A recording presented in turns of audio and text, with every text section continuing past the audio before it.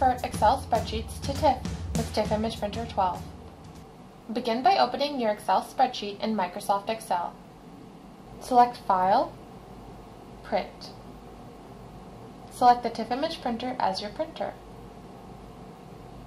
Click Print to send the file to the TIFF Image Printer. You can then set the name and save location of your new TIFF image. TIFF Image Printer uses profiles, which are a group of settings used to create the output image you want. You can select the profile you want applied to your output TIFF image from the Save As type. TIFF Image Printer comes with a few default profiles, including Color Optimized TIFF, Fax TIFF, and Monochrome TIFF.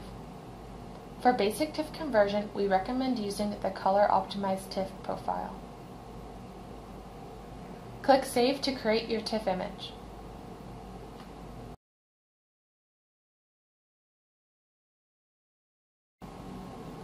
From the TIFF Image Printer dashboard, you can change the default profile used when printing through Printer Management, or create your own profiles with the Profile Manager.